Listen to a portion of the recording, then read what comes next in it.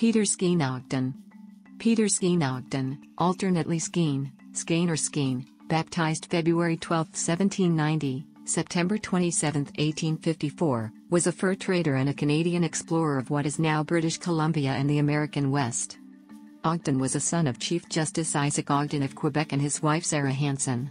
The family was descended from a 17th-century British emigrant to the American colonies, Long Island and New Jersey. Both Isaac and his father David were Loyalists during the American Revolution. Isaac relocated to England at this time, then later returned to British-run Quebec. One of Ogden's brothers, Charles Richard Ogden, was a lawyer, politician, and public servant from Canada East. Ogden married Julia Rivet/Rayava, a Métis/Nez Perce, sometimes known as Flathead or other Salish. During his many expeditions, he explored parts of Oregon, Washington, Nevada, California, Utah, Idaho, and Wyoming. Despite early confrontations with the Hudson's Bay Company, HBC, during his time with the Northwest Company, he later became a senior official in the operations of the HBC's Columbia Department, serving as manager of Fort Simpson and similar posts. Professional life. After a brief time with the American Fur Company, he joined the Northwest Company in 1809. His first post was at Île aux Croix, Saskatchewan, Canada, in 1810, and by 1814 was in charge of a post at Green Lake, Saskatchewan, 100 miles, 160 kilometers, south. Ogden had frequent run-ins with the rival HBC employees and engaged in physical violence on several occasions. In 1816, HBC clerks reported that Ogden killed an Indian who had traded with the Hudson's Bay Company. The Indian was butchered in a most cruel manner, according to HBC officer James Bird.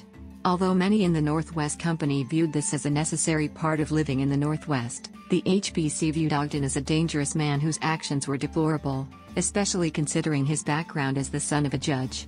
Ogden was charged with murder, and the Northwest Company moved him further west to attempt to avoid any further confrontations with the HBC. He served at different posts in modern-day Oregon, Washington, and British Columbia for the next several years.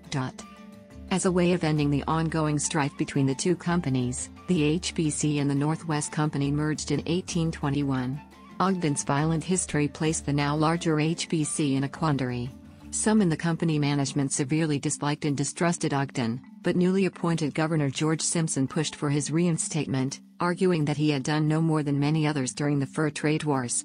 Ogden was admitted to the reconfigured HBC with the rank of chief trader in 1823, and put in charge of Spokane House. In November 1824 he was put in charge of the Snake River country of the HBC's Columbia Department expedition. Between 1824 and 1830, Ogden led a series of expeditions to explore and trap in the Snake River country. One of the company's objectives was to bring as many furs from this area as possible to the HBC so as to create a fur desert. This would discourage inroads by American trappers and traders. The exploration trips included Jedediah Strong Smith, an American fur trapper and explorer, was the first American to cross the Great Basin in 1827. He traversed the basin west to east from the Sierra Nevada near Abbott's Pass. Smith, however, missed Humboldt Lake and the Humboldt River and nearly died for lack of food and water. Ogden's easier route following the river later became part of the California Trail. In 1830, Ogden was sent north to establish a new HBC post named Fort Simpson near the mouth of the Nass River in British Columbia. He also managed an outpost on the south coast of Alaska. In 1834 he was promoted to chief factor, HBC's highest field rank. He administered Fort Vancouver in the late 1840s. There Ogden fought successfully against American fur competition and successfully negotiated with local native tribes, including the Cayuse.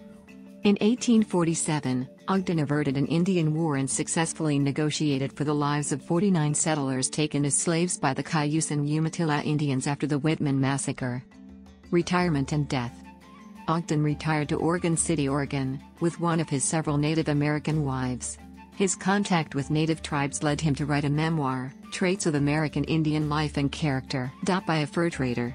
The book was published posthumously in 1855. He died in 1854 and is buried at the Mountain View Cemetery in Oregon City, Clackamas County, Oregon. Legacy. Places named for Peter Skene Ogden include